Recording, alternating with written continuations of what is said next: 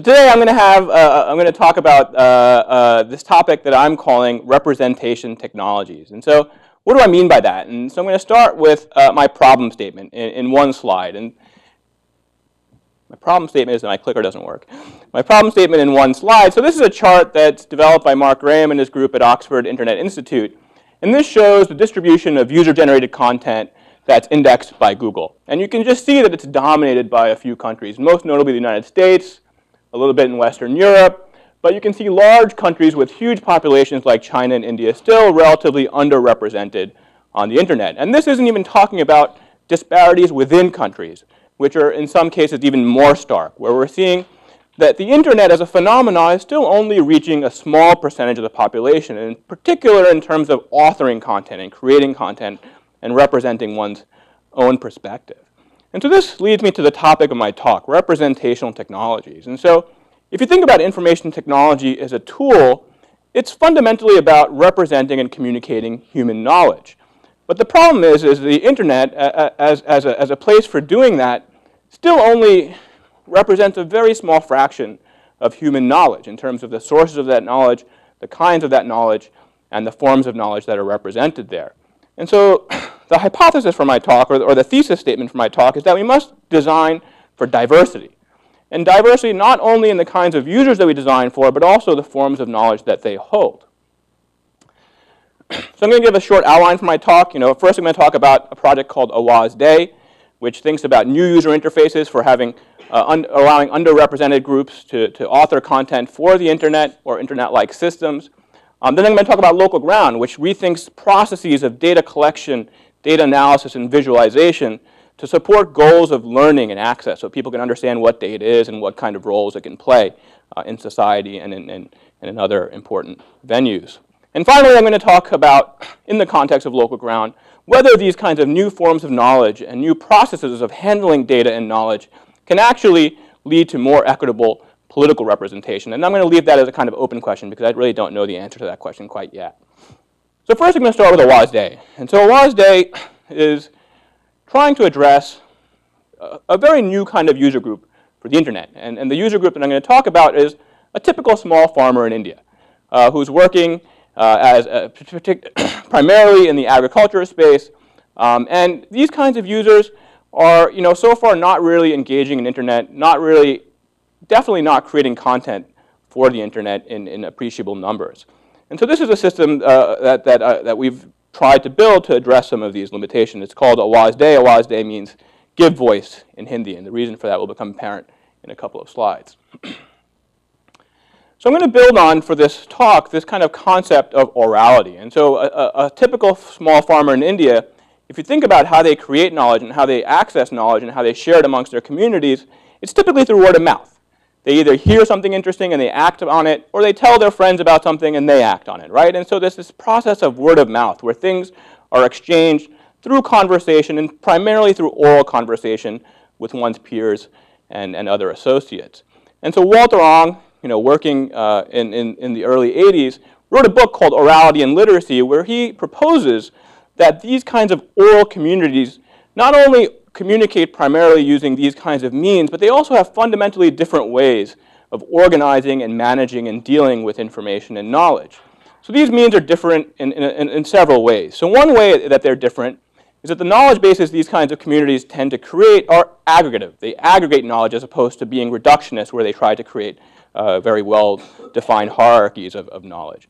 And what that means, one example of this kind of knowledge basis is mythology. So if we think about mythology, there are many, many different stories. Some of them are redundant. They make the same point in different ways.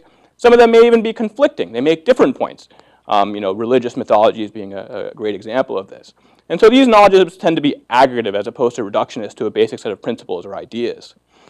Second, they're situational. They're directly tied to issues and concerns and circumstances that are important within specific contexts, right? They're not meant to be discussing abstract principles or ideas. They're very much tied to real day-to-day lived concerns. And finally, they're dialectic. These kinds of knowledge bases are built up through conversation and discussion as opposed to created from scratch. And so we have lots of these kinds of knowledge bases on the internet. Usenet is an example, Twitter is another example. So lots of different examples of knowledge bases that have these kinds of properties of orality that have been discussed here. So the thought we had is that can we build a version of this system of an orality-inspired knowledge base for small farmers in India? And so I did this work with Neil Patel, whom I'm sure a lot of you know or at least know of. He was a graduate student here in the HCI group, also worked with Scott Clemmer, and this is primarily his work that I'm going to be talking about. We also worked very closely with a not-for-profit organization to design the system called Development Support Center. It's an NGO located in Ahmedabad and Gujarat in India, and they have a lot of expertise and knowledge in working with small farmers in that region. So the system we built was very simple. It was basically a voice-based interactive voice response system which provided you 3 top-level options. 1, to be able to ask a question or post a message. 2, to be able to listen to and respond to questions of other people. And 3, just to hear news about your community. Local color, music is part of it. So that's the opening prompt. स्वागत છે આપ આવશ્યક માહિતી મેળવવા માટે એક શબ્દ બોલો પ્રશ્ન પૂછવા માટે બોલો પ્રશ્ન માહિતી સાંભળવા માટે બોલો માહિતી radio. So the kinds of questions that the system got, are questions that have to do with basic concerns of farmers, So for example, if they want to grow cotton, where should and how should they grow it? મારે કપાસની ખેતી કરવી છે. કયું વાતાવરણ સારું પડશે? And some of the questions could be more technical. Banaskantha જિલ્લાના થરાદ તાલુકાના નાનોર ગામથી ચૌધરી ઓખીબેન ધનાભાઈ બોલો છો. અમારો પ્રશ્ન એ છે કે ઉનાળુ બાજરીનું બિયારણ કેવી જાતનું પસંદ કરવું જોઈએ અને ક્યાંથી ખરીદવું જોઈએ તે વિશે માહિતી આપજો. So once a question was recorded, it came to a moderator. A moderator was in charge of actually managing each of these questions. The moderator used an interface not unlike the kinds of interfaces you use for managing your asynchronous communications, like an email inbox, for example. The only difference being is that because this was voice content, the moderator also had to add some metadata to make this content easier to refer to in the future. And so they added information about the caller, where they're from, and they also categorized the question according to what topic it was considering and what crop it was related to. So based on this information, the question was assigned to one of a pool of potential experts. These experts were lead farmers that were known to DSC or were known to have expertise in specific topics or in specific regions. And so when an expert was assigned a message, they got a call at their house or on their phone, which allowed them to listen to the question, potentially answer it if they had an answer, and then finally, if they didn't have an answer, or if they thought there'd be a better resource for that question, they could forward it to another farmer in their network who might have that kind of expertise. And so in this way, the system grows its network of potential respondents in a kind of viral way. Finally, if once an answer was provided, that answer would be sent, again, asynchronously to the farmer, and they would be able to listen to it, and also to potentially respond to it if they needed some clarifying information, or if they wanted to provide some context for the response, or if they wanted to just to say thank you. Yeah? Was this a push or a pull kind of operation? That's the question. Push. This one is push. So you called them back. You call them back. And so if they missed the call, then they could call. Right? It's either they got a missed call from the system and they'd call back and they'd be able to retrieve it. Right? And then finally, they could bookmark this. If they wanted to store this for later reference, they could just bookmark it, and so they could review it later by calling the system. Finally, the last component is that if there was an answer or a message that was relevant to a large network of potential farmers, like let's say there's a new pest in the region, or the weather is going to change, or something like that, then it could be broadcast to all farmers that grew a particular crop or lived in a particular region. And how did the system know this? Well, it knew this based on what questions each person had asked before. And so they could send this notification out to everyone who had asked a question, for example, about cotton. And so in this way, this question and answer way, we build up these essentially the equivalent of message threads, but using voice. This kind of asynchronous back and forth between farmers, between experts, and including peers as well. So we've run this system continuously in Gujarat and India for over 4 years now. And so that long experience has allowed us to run a number of experiments using this deployment essentially as a test bed. And so the first experiment we ran was just to kind of show the feasibility of this kind of approach. And so we ran a pilot evaluation with about 65 farmers with all of these functions and features. And that evaluation showed that the system was first and foremost useful. The farmers were using it quite frequently. They were getting a lot of value from it, at least anecdotally. And also, we were able to observe and document some of the same kinds of social dynamics that we see on the internet. You know, this idea of there being a power distribution of users. And also, one very popular practice was just lurking on the message boards, just listening to the questions and answers that were going on as a form of entertainment. And so we had examples where farmers, where they had to go out into the field at night and water the fields, they would just call up the system, put their headphones in, and just listen to kinds of things people were discussing. So that was a very a promising start. You know, we also showed that farmers in general, and contrary to what a lot of technologists thought, preferred just simple touch tone input. You know, if they had to choose between 1 and 10 options, well, they'd rather just press the number than having to guess what word to say to make the speech recognition behave in the correct way. And so that was one thing we documented both experimentally and through continued usage of the system. And then more recently, you know, we've had a couple of additional results, which I'll talk more about in the next few slides. And so one experiment we ran was to compare how influential information was that came from peers as opposed to experts. And so one of the properties of Vajotlo that or Wazde that we've had since the beginning is the ability for peers, other farmers, to answer one another's questions. And so what we wanted to assess was there real value in that kind of approach? You know, were farmers valuing information from peers as much as information that was coming from experts? And so we ran a controlled experiment where we recorded 7 agricultural tips, you know, information that would be useful for farmers in their practice on different topics, and we recorded all of these tips from 2 different sources, and both agricultural scientists and also from peer farmers. And so the structure of the tip was as such. At first, in the first line, the source introduced themselves. They said either, "Hi, I'm an agricultural scientist from such and such location," or "Hi, I'm a farmer from such and such location." Then they recorded the tip, and the tip content remained constant across both sources.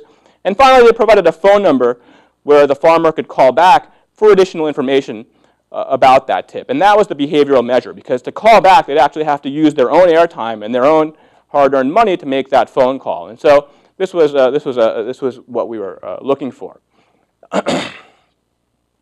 So each farmer received a mix of sources, including both farmers and experts, and we saw what happened. And surprisingly, we found more follow-ups, more people called back on their own dime when the source was a peer as opposed to when they were an expert. And now this was a really interesting finding, because in all of our interviews and surveys, farmers consistently said that they preferred information from experts.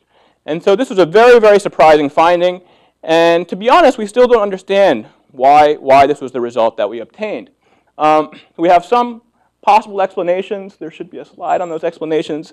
But some possible explanations include that, you know, that there was a bias here. You know, these farmers had had prior experience with the Vajot loans. They were just used to receiving peer content. And so they had become accustomed to obtaining that kind of information, and so they were more likely to act upon it. Another possible explanation is that there's a solidarity effect, that farmers wanted to express their solidarity with other farmers, and so they really were calling back because they appreciated getting knowledge from their peers. Another possible explanation is that there's a novelty effect. You know, when this kind of expert knowledge is distributed, typically it comes from experts, people from universities, people who work for a think tank. And so just getting that content from a farmer was potentially a new thing for them, and so they responded because of that. A final explanation, and you know, personally what I think is the most plausible, although we don't have a lot of evidence for it, is that there's a perceived social desirability of getting information from experts. You know, that because we're experts, you know, we are scientists, we're coming from the United States, from these prestigious universities, when we talk to farmers, obviously they told us, yes, we'd like to get information from experts, because that's perceived to be the right answer. And when they were able to do what they wanted, and when they thought that their choices wouldn't be visible to us, they actually did what they preferred, which was getting information from peers. And so we have a little bit of evidence for that, because when we tried another measure, which was we had farmers wait on hold so after the call that they were told that you can hold on and you'll be able to talk to an expert or to this farmer. And we measured how long they waited on hold. You know, we just made them wait for minutes and minutes. You know, a little bit mean, but you know, that's what we did. And they in fact waited longer to talk to an expert than they would have waited to talk to a peer. And so that says again that maybe if they perceived that their decision would be visible, they were making quote-unquote the right choice as opposed to what they preferred. But again, we don't have evidence for ruling out any of these potential hypotheses. Yeah? How close-knit were these communities? So would a farmer that got called know the farmer that was providing the answer or the expert or so on? No, they didn't have any prior knowledge of any of the sources. That's a good question. Yeah, they didn't know where they're from, right, but they didn't know who the individual was. Yeah, we controlled for that. So this was one finding we found, and it's worth some follow-on work to see what's really going on here. So another thing that we've been doing in collaboration with some economists from Harvard is that we're conducting a randomized control trial assessing the impact of this system on farmer productivity, decision-making, adoption, et cetera, et cetera. And so we're running a randomized control trial with 1,200 farmers where some fraction is actually being provided access to this service and some fraction is not. And so what we're finding so far is that of the treated farmers, those that are provided access to this service, a significant fraction are using the system, almost 60%. Out of that 60%, a majority of those farmers have already asked a question in terms of participating in the system.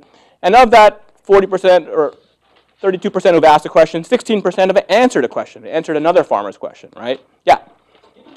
It was one of the first venues where people studied information diffusion. Mm-hmm. I'm wondering how much word of mouth might be polluting a condition like that. It's a great question, so this is a trial that's we've got our midterm survey that's done. The final survey is not done, and that final survey is going to actually look into those word of mouth kinds of questions. People using the system would be more likely to then spread the knowledge wider. Absolutely right. And so what we've done is we reported the names of farmers' friends. We know who their friends are. We know the people who they talk to. And so we can go back and look at whether those farmers perform better, whether treated farmers' friends perform better than treated farmers' non-friend, right? So that's a great question, but something we don't have data for yet.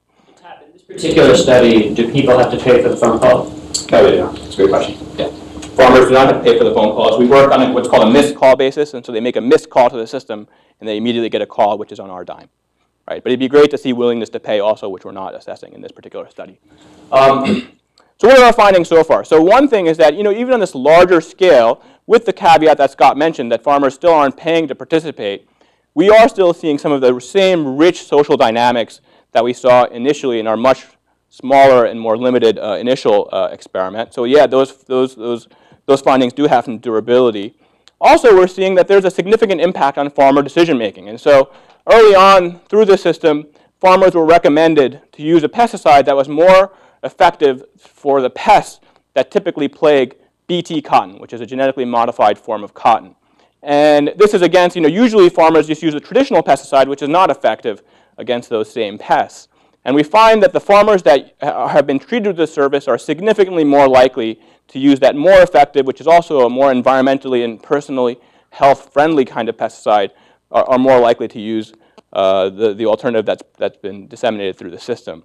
We also find that for the farmers that have been treated through the system, through interviews and through surveys, they almost always cite this service now as their primary source of agricultural information, as opposed to input suppliers, the ones that are selling them the pesticides and the fertilizers who are obviously biased in what they might recommend in terms of what they have on stock and what's most profitable to them, and also farmers from their village who may not be as knowledgeable as the sources that are represented on this system. So a lot of evidence for the impact of the system, at least at the midway point.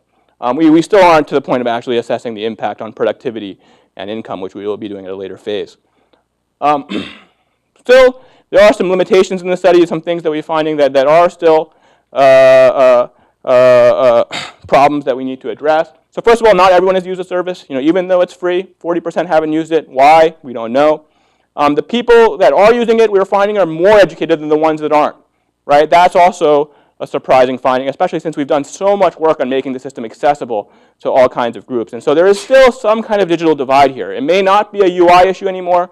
It may be related to other issues that are more social or more related to personal psychology. We just don't know. But it's still a digital divide even in terms of using this kind of service.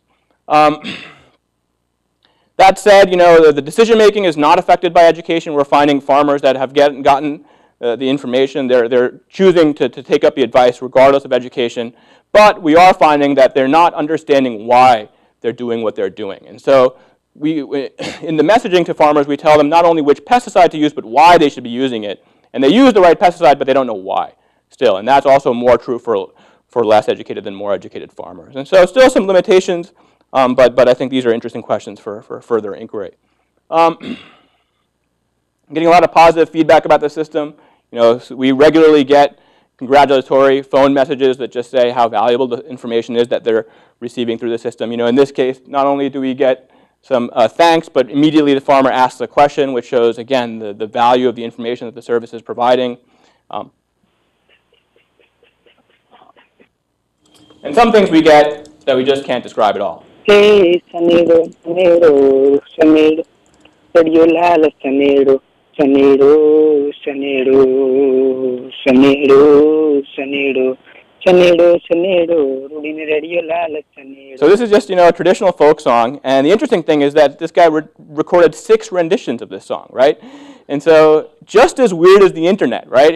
So so that shows, weird people are using this service and doing weird things on it, which is one thing I love about it, and so I hope to continue to see this kind of phenomenon. So as some of you probably know, after a number of years of running this service, we decided to launch a startup, Neil and myself, that essentially provided this as a hosted service. Initially we just did this because no one else was going to do it. We needed someone who was going to host the computer, host the line, take care of the technology, and if no one else was going to do it, we had to do it. And so through that process, we found that agriculture was not the only use case. We're finding other organizations that are coming to us in the area of education, in the area of health, in the area of labor transparency, that also need this kind of hosted voice service. And so we're now working with a number of these groups to essentially provide them this platform across the entire country of India, in fact. One of them, in fact, is a Stanford group. Stanford group is using the service to essentially monitor the distribution of subsidies to villagers in Bihar. And so continuing a long tradition of Stanford using Berkeley software. So revisiting this outline, I talked about Allah's Day, which talks about this idea of making user interfaces more accessible to underrepresented groups. The next project I'm going to talk about is local ground. And so local ground is really about making the process of data management and data processing more accessible. And in this case, not to farmers in India, but to youth in the East Bay. And so how can we make the process of data management, data processing, data analysis, visualization more accessible to the communities that we work with there, who are primarily high school youth. And finally, the last question that Local Ground is asking, which I'll revisit towards the end of the talk, is that can these kinds of new forms and processes of knowledge representation actually have an impact on political representation? Can we make a difference in how the world works? And I'm not sure I really have an answer to that question yet, but it's something that I do want to pose. So before I start, I want to visit this idea of meta-representation. So, Allah's Day is very successful in terms of collecting this kind of unstructured knowledge from communities. Oral knowledge, knowledge that's situated in specific contexts. But if we want to aggregate this knowledge, if we want to make some kind of aggregate decision, if we want to analyze this data, this knowledge has to be processed. It has to be, and processed often means converting that knowledge into some kind of categorical, structured, or quantifiable form. And so how does that process work? And so this is related to an idea called meta-representation proposed by DeSessa and others that says that actually this is a very nuanced and important literacy to have. This ability to convert knowledge between different representations and to be able to choose the best representation for any given task or situation is actually a key literacy. It shows deep learning of the underlying concepts that knowledge embodies. And so can we build this kind of literacy around meta-representation, around empirical phenomena in data? It's really the question that we're asking here. And so we thought we'd start with a representation that's, in some sense, very, very familiar, a map. A map essentially indexes knowledge by place. It ties knowledge to specific locations geographically. And so this project, Local Ground, is essentially a tool that allows youth and other communities to collect, visualize, analyze, and present spatial data. So this is joint work with my former master's student and current PhD student, Sarah Van Wert. Her dog was not involved, although did provide moral support. And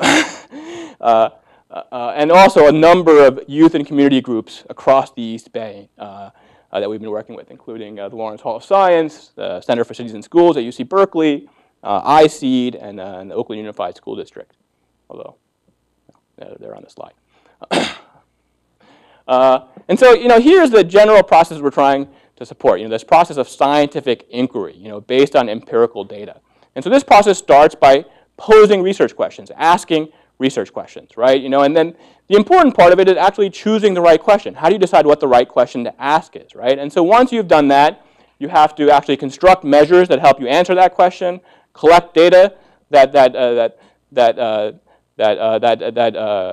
is relevant for those measures, and structure that data, and finally analyze that data to either refine your hypotheses, verify them, or to make new kinds of inferences. And so this is the process of inquiry that we're trying to support. And for us, the first step is observation. Just taking stock of your environment, seeing what's going on, what's there, what's relevant, what are the questions worth asking. And so I'm going to start this by talking about one use case, which is planning a park. And this was in Richmond, which is a city just north of Berkeley, which has numerous issues, which I won't go into here. But this particular project was about involving youth in the planning of this park as part of a larger process of civic engagement with the community. And so the first step for us was just asking youth what was going in that park now. How was that space being used? What was around that park? What were the relevant things in the environment or in the community that people who were planning this park should be aware of, right? And so they did this in relatively low-tech ways. The first and most effective low-tech way was just drawing on a paper map. And so the first thing that Local Ground allows you to do is to print out a paper map and just draw on it to take notes about what's going on in that space. And so here you see some examples. Here I guess this is a map of Kennedy High School. I guess here's where the troublemakers hang out. This is where they play kickball, swimming pool. It's really loud over here. So lots of kinds of observations about that space and how it was being used. And so this brings up kind of the first tension or decision in this kind of process, is that we don't start with measurement. We start with observation. We just start with taking stock.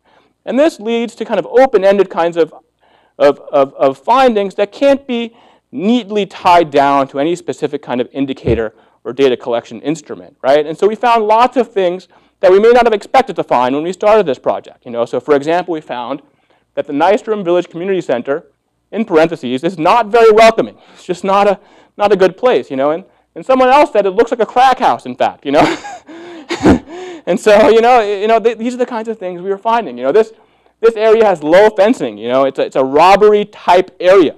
Would you have created an indicator for a robbery-type area? Probably not. And so these are the kinds of findings that are just surfaced by this kind of open-ended data collection strategy that allows you to just draw, take notes, write in the margins, do things that would not be possible with a structured form.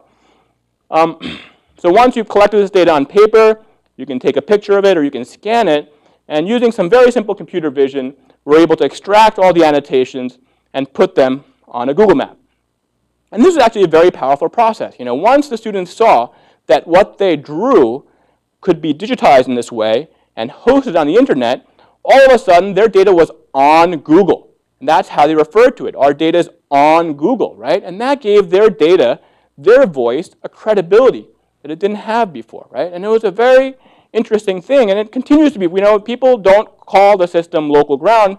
They call putting their data on Google. That's literally what they refer to it as, right? And so just that process of digitization confers so much legitimacy on community data.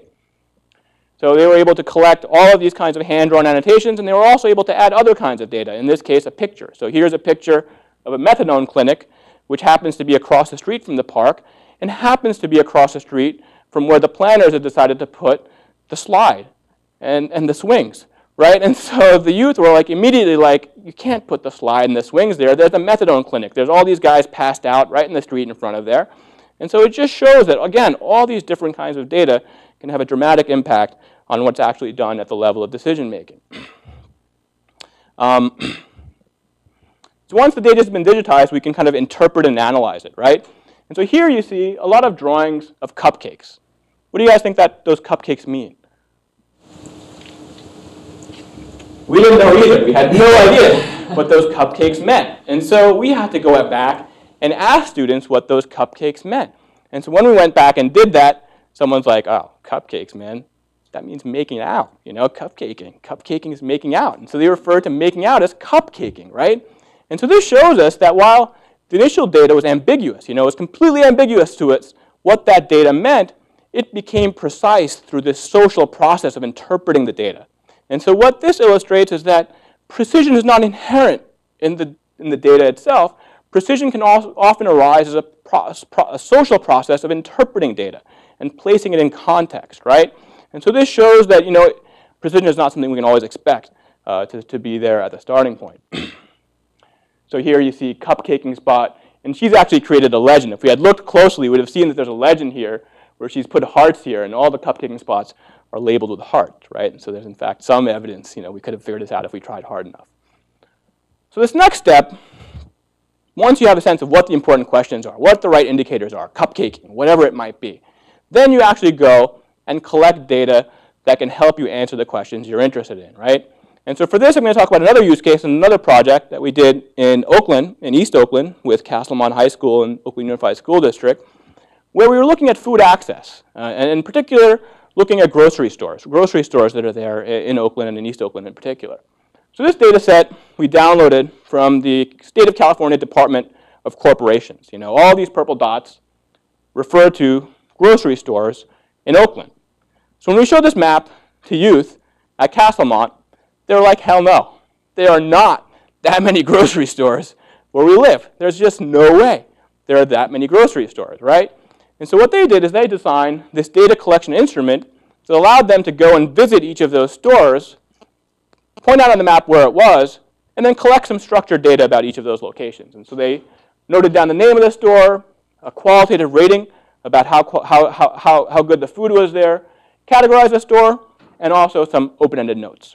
Right? So once they collected this data, again, using relatively simple computer vision techniques, we were able to extract all the annotations, extract all of their notes, and provide an interface for them to digitize this data on their own as a group in the class. Right? And so they took each of these observations and they just digitized them one by one. Right? And you know, amazingly, this is data entry. It's boring, it's lame, but the students loved it. It was super fun because they were doing it together. It was allowing them to interact with technology in a way they hadn't done before. They were actually creating and managing data.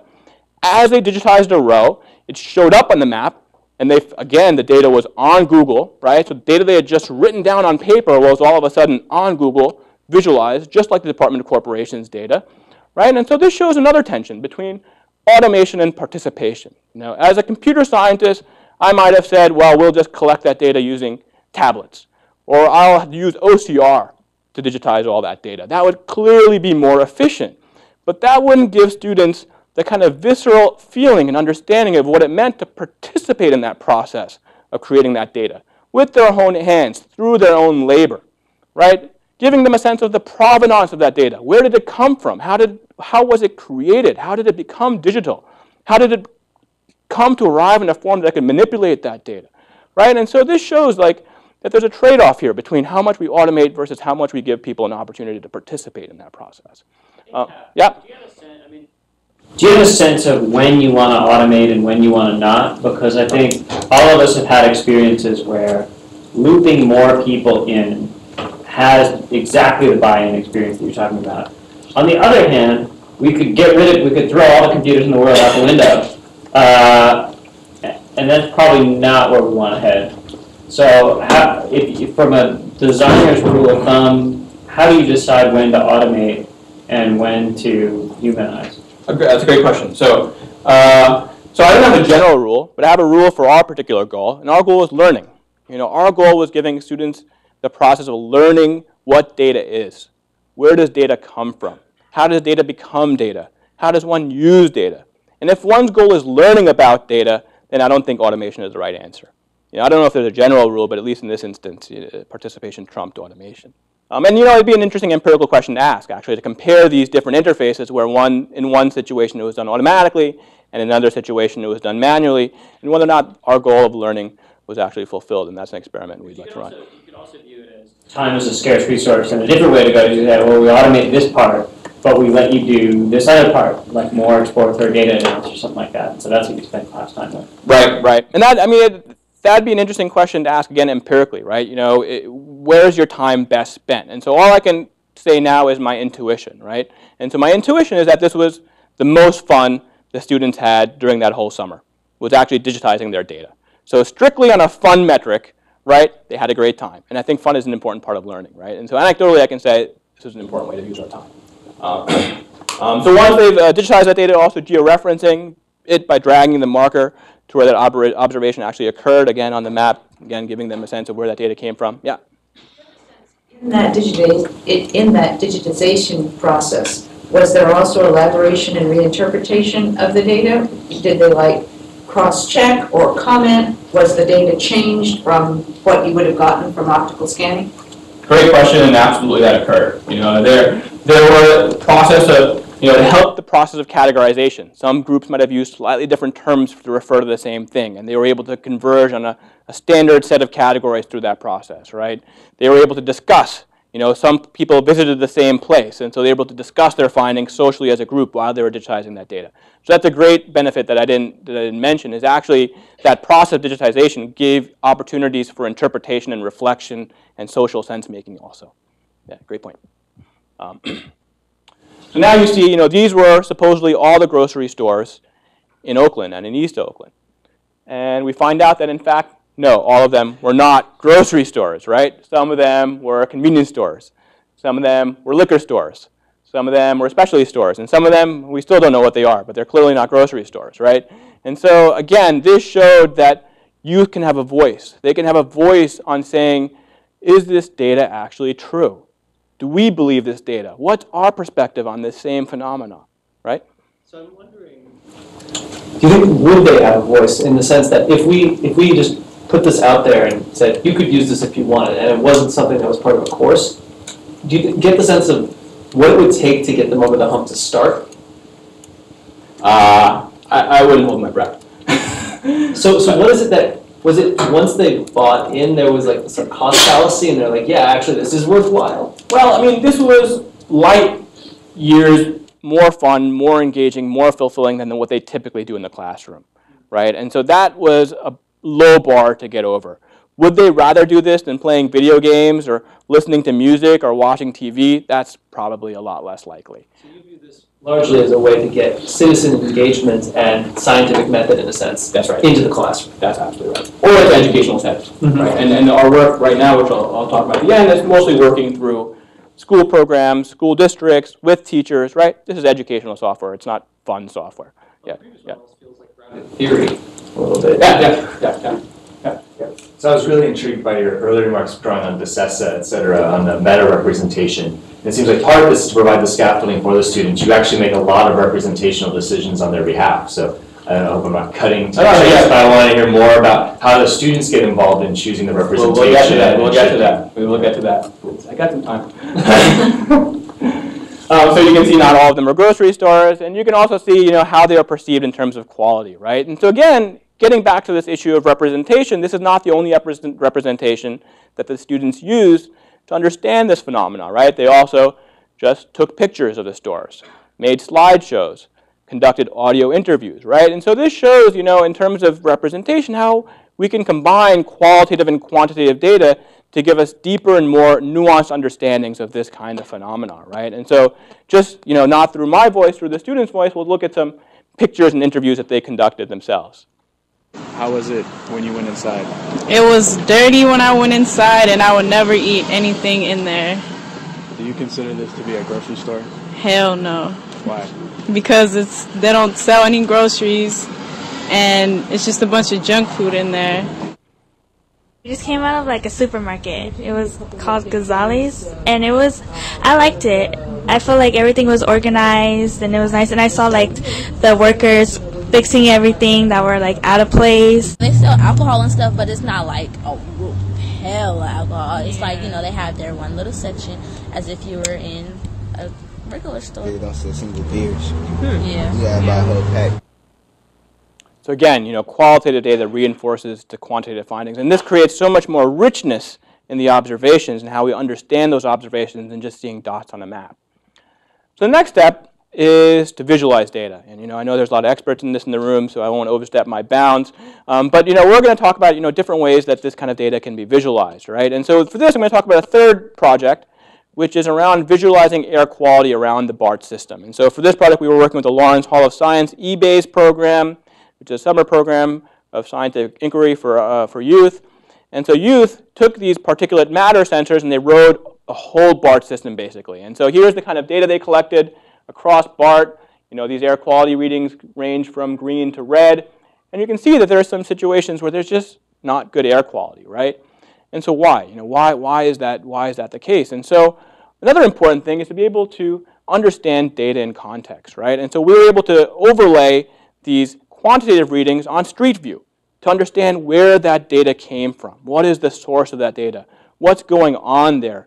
What's the situation? What's in the environment? How is it being used, right? In addition to the pictures and the audio and all of that, right? And so this shows the Coliseum and the air quality walking down the street that the students collected, right? And so this shows that we have to be able to understand data in context, not devoid of context, right? With context. Where does it come from? What is the environmental context of where that data comes from? So the major impediment to air quality is the back end of the bus. We'll get to that. Let the students say this. The students will do a much better job than I will. So the fourth step is exactly this. How do we interpret this data? How do we make sense of it? How do we use it to create new hypotheses, refine our old ones, right? And so that's exactly what the students are going to tell you. We read an article on a similar thing, which is the subway in Paris, which they claim that the reason that their particular matter levels were so high is because of brakes and the wheels scraping on the tracks. So we think that might be happening in Embarcadero and the underground stations. This is the picture we took at Embarcadero. All this black stuff is like dust and dirt. It's pretty bad.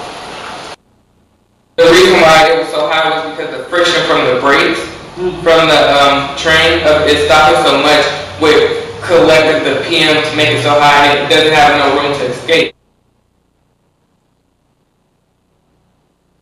Well, Pittsburgh BART station had lower PM concentration than we thought it was because of the cars on the freeway. Like, it's an outdoor BART station, so we think all the cars on the freeway, instead of them being stuck in traffic, they're moving, and all the wind that is caused by it, it just takes all the dust with it, and most of the bad PM. Pittsburgh, the reason why it was so low is because Pittsburgh is right next to the water, so the water helps to maneuver the PM to go to different places. So all of these recordings and visualizations here, they actually come from presentations that the students made to the community and to the BART public relations people, right? And so the students were actively involved in choosing the representations that they would use to make specific empirical points. And you can see this process of interpretation that really leverages all of these kinds of different representations that students were creating and aggregating.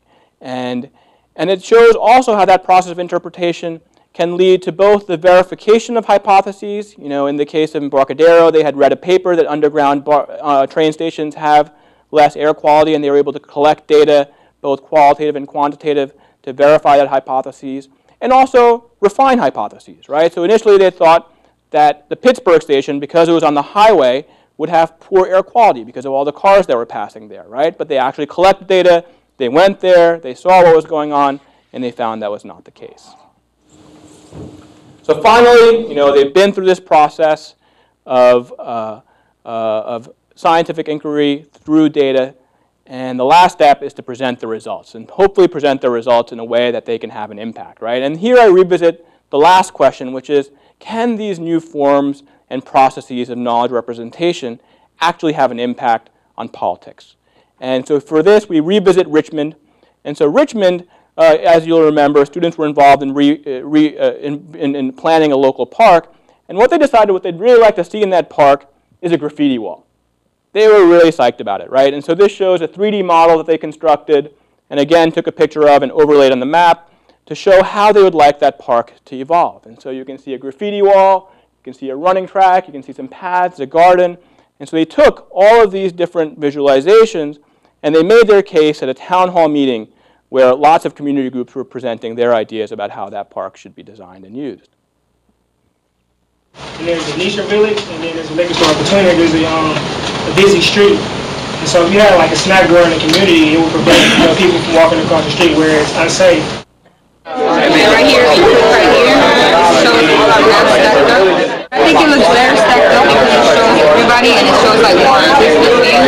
I like that though. I mean, it really gives you a sense of the complexity of the place. It's multi-layered and there's all kinds of different things that you have to take into consideration. So that's not an actor. That's actually a guy that works for the Richmond town office, right? He's wearing the suit on purpose. He's official. Right? So he understands where the youth are coming from. He understands how they're collecting this data and how they're using it to make their point. Right? But after this whole process, after this, we thought the students did a great job presenting their ideas, their perspective, advocating for them. At the end, town manager's like, no graffiti wall. There's not going to be a graffiti wall in this park, right? Because that's just not the way he thought that the city of Richmond should be represented and how the park should be laid out. And so that was tremendously disappointing to us, for the students, for everyone involved with that process.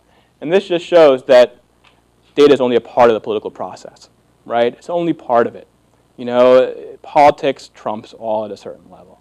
And so we're still grappling with this. You know, we're still grappling with this whole, process and how students can have an impact in their communities through science, through data, while dealing with the political realities that exist at that point. Yeah. Because it's very local data like that. Did you have them go out and get statistics on where other places had data, had graffiti walls, and how kind of problems they had, and sort of data in that larger world sense?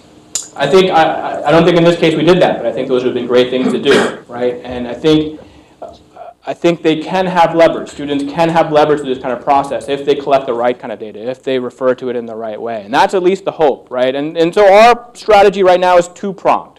One prong is that we want students to have a voice. We want youth to have a voice. We want them to be able to advocate for the things they want.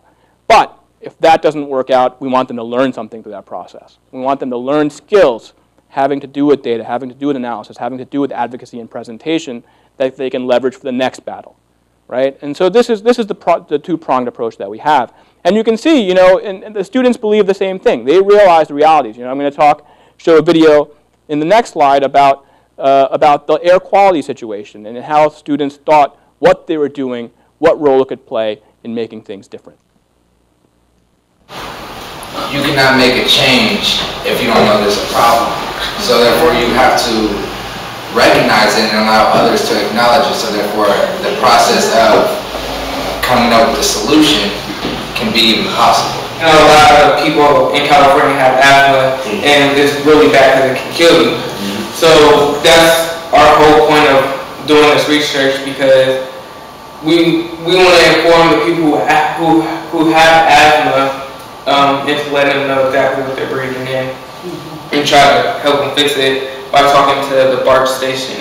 You can actually tell if they listen to what you were saying, and if it decreased, you'll know that they changed something about the BART system. But if it increased, that means you have to keep bugging them until they change it.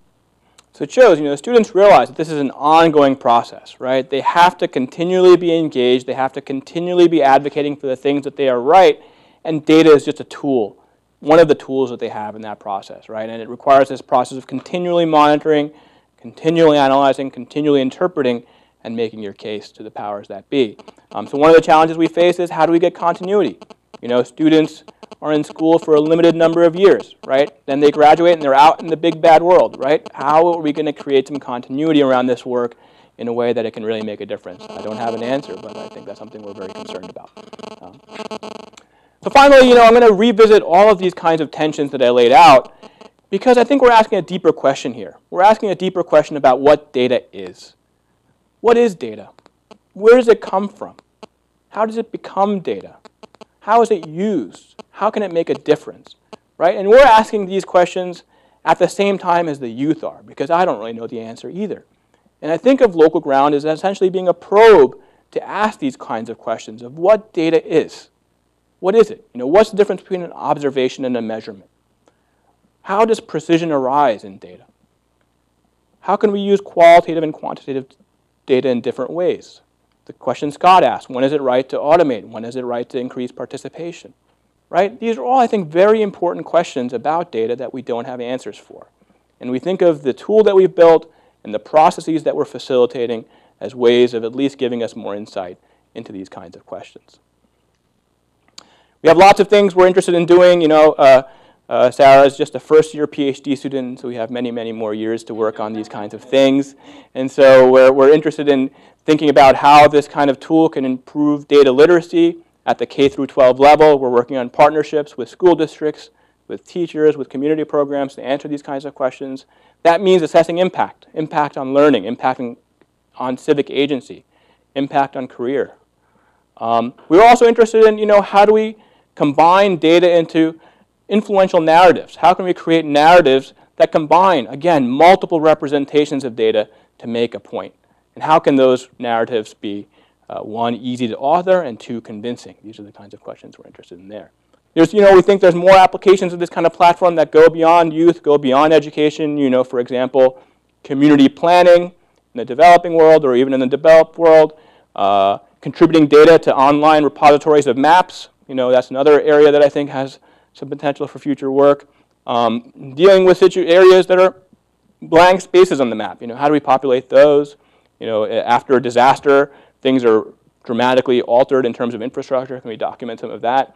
And so to be able to facilitate answering some of those questions, which we won't answer all of them, you know, we're going to be releasing a public beta of this system this summer, where anyone who wants to use it can. We've already got 50 users using it for all kinds of weird stuff. So just as a summary of local ground. So first, you know, why paper? You know, paper kept things loose. You know, it wasn't about looking at a phone and pressing buttons. You know, it was about drawing. It was about remaining present. You know, having the attention in the right place, right? And other people have made this point in the past, but we saw it. We saw it firsthand. You know, a lot of the groups we were working with were previously using PDAs or mobile phones, and all they could talk about was how much trouble they had with the technology, and that all went away. It all went away, and it just became about the process. And it also facilitated this combination of accessibility and expressivity. Everyone could contribute data, and they could contribute whatever kind of data they wanted. Drawings, notes, cupcakes, annotations, things in the margin, right? Another thing we found, you know, is that both teachers and students really like this combination of science and advocacy. Advocacy for your community. It gave science meaning. It gave the reason to do science, right? Because it can make your place a better place. I mentioned this about how digitization can increase the credibility of data. And finally, I talked a little bit about how data is just a part of the political process. So finally, just revisiting the outline, you know, I talked about OA's Day, which is about rethinking user interfaces for making content authoring more accessible to underrepresented groups. And then I talked about local ground, which is think about rethinking the data pipeline for supporting these goals of learning and access and advocacy. And finally, you know, this big open question that I still have is whether these kinds of new forms and processes of knowledge representation can actually have an impact on politics. And I think that's a big question and one I look forward to spending the next decade on. Thanks very much.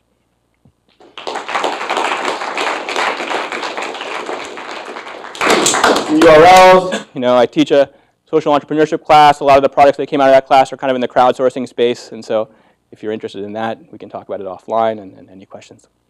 Yeah. One of the challenges is to measure students' learning, right? Without measuring that learning, it's hard to understand how those variables, whether you use paper or not, affect the learning. Have you done that in this project? Not yet. We haven't done it yet. You know, we're working with experts in that assessment space, and I think it'll include a combination of kind of performance-based assessment and also kind of qualitative work that can surface kind of case studies, anecdotal examples of specific kinds of mechanisms that worked and were found to be engaging. Yeah. But yeah, that's the next phase. You know. Yeah, we've just been building the system. We actually, local ground, we haven't really been studying it or publishing it. You know, we've just been building it. Yeah. So when you're pulling these kinds of things together, and you're thinking about these educational outcomes, is this fundamentally about trying to lower the bar to make it easier, or is this something about where you're creating something that wasn't ever there before? Like, Is this something where you're trying to actually take something that they weren't aware of and just bring it in front of them? Or, could their data not have been on Google before? I think not in the same way, not in the same kinds of data. So I think in the answer to your question, we're doing both, I think. I think we are trying to lower the bar in terms of being able to author this content without necessarily having digital devices or regular access to digital devices, like smartphones, like PDAs, like desktop computers. So a lot of the groups we work with don't have access to those kinds of devices. And so in this kind of model, they can just draw or take pictures if they have access to a camera, or they get access to a camera through their school, and they can contribute their data, right? So in that sense, it's lowering the bar. In another sense, it's allowing them to contribute kinds of data and contribute to data processes in a way that they didn't have access to before, right? And so, for example, being able to collect this rich, open-ended qualitative data around drawings, and that just wasn't possible before we built this system, right? So if that's the case, then was there any backlash to being on Google? Like you see businesses really sometimes object to being on Yelp because they have no control over what's going on. You might see here, the city of Richmond might say, like, look, we have all of these. When you look at Richmond now, you have all of these, structured things about how crappy our infrastructure is, or how much we didn't listen to our citizens. What is that kind of future going to look like? That's a great question, and we don't have an answer to that yet. So all the data that we're collecting right now, it's essentially in private projects that only the teachers and students have access to. They're not publishing this data publicly for anyone to go on the internet and use. We want to do that. We want to make it possible for students to be able to publish this kind of data. But one, we want the students to be in charge of that process. We want them to feel in control of it, both for learning and also for empowerment, right? And so that's where that work on authoring data narratives comes into play, right? We want not only this data to be in raw form, but for them to actually construct narratives that bring this data together to make points that they'd like to make and they think resonate with their perspective. Will the Richmond City be cool with that? I don't know. Probably not. But imagine if you have people passed out next to the park on Google Street View. Artifacts of politics, right? Yeah. And I don't think everyone will be cool with that, right? I think, but just as Google has the right to decide what should be on Google versus what should not be on Google, we want youth to have a voice in deciding what should be on local ground versus not be on local ground, right? Everyone's got a choice in the matter. None of this is neutral, right? And so in this case, we want the choice to be with the youth. And will they make different choices than Google will make? Yes. Will they make different choices than the Richmond City will make? Yes. And they're up for it, man. If you go and see them present this stuff, they're totally up for it, man. They're ready to take anybody on, and we want to give them tools in that battle. Yeah. Yeah, a couple questions. So you had the slide where you had all the different questions about data, so asking deeper questions about data. And what I thought was interesting, there's one is, it's important to know that none of those are new questions. Certainly ever since the birth of statistics and scientific measurement, people asking questions like that. And there's various answers and they depend on context. And what I really like about this project is, I think what's more important than answering those questions in any research sense is finding the right types of activities like you're doing here to get people to understand the nature of those questions in a deep manner. So in some sense, the deep thing is what you accomplish, not the...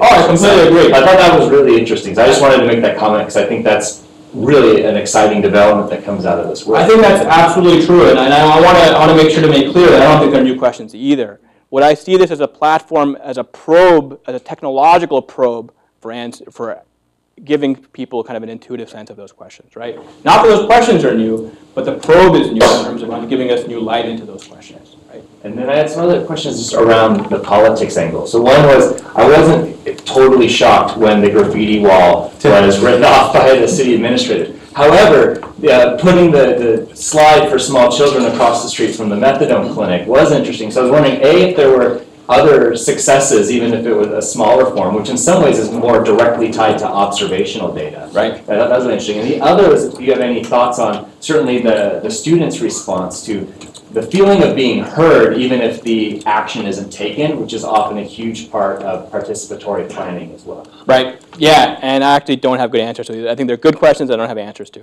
I don't know where the slide ended up. And two, I don't know if the youth, how they felt. And primarily because, this is a loosey-goosey answer, but Sarah was a master's student. She just wanted to build the system. She didn't want to research it. I wanted to research it. I've continued to want to research it, and that's why I've got her back as a PhD student, so we can answer these questions that you're raising, which are very good ones, but we just haven't answered yet. Yeah. So you talked about putting data on Google and how it legitimizes it. I wonder if you can say a little more about what legitimization means. What does it mean, say, for the students? Is it building confidence? Is it helping them ask new questions? Is it giving them new answers? And what does it mean for everybody else, right? So a couple of the things that you talked about were the BART station and particulate matter there. And I'm sure there's a lot of scientific literature on how particulate matter behaves inside subway stations. So is this sort of legitimizing knowledge opening up the opportunity to look at that literature, or is it building confidence to a point where you think that such literature is irrelevant and we can find our own answers? I mean, I think most of it is about, I think that's also a great question. I think for the most part, it's about an equal playing field. You know, like when the data is on Google and their data can be viewed in the same screen as data that comes from the Department of Corporations, right? They feel like both of that data has the same legitimacy. You know, it's not like their data is just folk data. It's on paper. It's in their classrooms. It's in their conversations with their peers. It's actually on a platform where it can be overlaid on data that comes from official, authoritative sources. Let me finish answering that question first, right?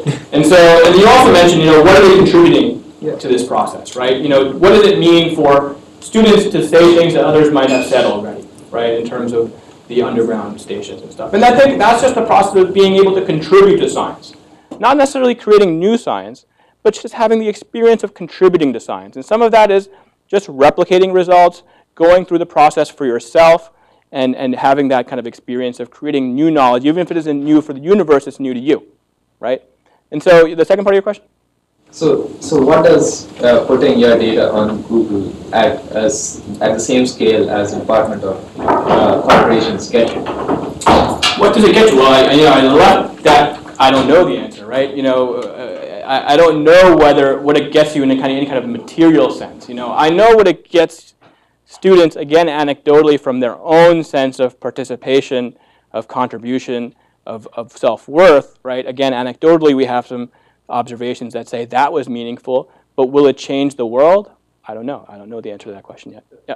I'm curious you got to the point where you got them to think about issues of collective responsibility for individual choice. I mean, you pick a hypothetical, some student puts a derogatory personal comment on the house of somebody who lives across the street. Mm-hmm. Okay, that's now on Google. It's just as important as, but wait a minute, this is the kind of comment you don't want to have on the thing. Then you get the other students to take responsibility for that and discuss keeping it on, taking it off, that kind of stuff? I think those are related to the next set of questions we want to ask, especially when we talk about publishing these results and making them public, right? Right now, they're still being used internally for sense-making, right? Just for students to decide what's going on. We've never had a discussion with them of actually publishing that data, of making it accessible to everybody, right? And I think when we have those kinds of discussions is then these kinds of issues will come up. And I don't know how they'll react to that kind of question because their tone to begin with is just very, I don't know how to say this, but it's just adversarial. You know, they don't want to get along. You know, they don't want to get along with the institutional powers that be. That's not their goal. They want to push back. They feel screwed over, and they want to have an opportunity to raise their voice. And so will that always be hunky-dory and will it be smooth? I don't think so, but politics isn't always that way. So when you talk about this kind of collective responsibility, you know, I think there is a kind of collective feeling within that community, but whether that collective responsibility is aligned with the kind of greater civic sense that we would like to see or whether the government would like to see, I'm not sure. Yeah. I wonder if you've thought at all about tools that help represent or articulate the arguments or counter-arguments that your data is addressing. So what are the concerns of the policymakers about this park?